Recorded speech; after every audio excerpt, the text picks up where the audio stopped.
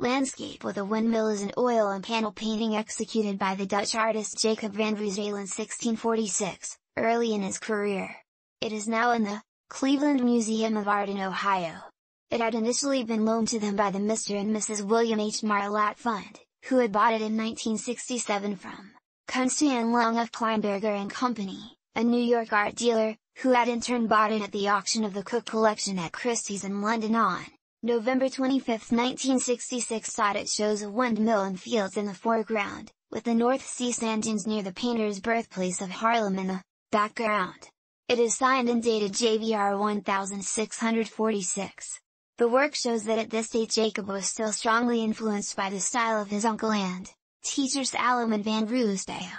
4 preparatory drawings for the work are now in the Gemäldegalerie Gallery Altemeister in Dresden. He returned to similar compositions with a landmark in the left or right-hand corner of the foreground and a landscape in the background throughout his career, such as in Evening Landscape, a windmill by a stream,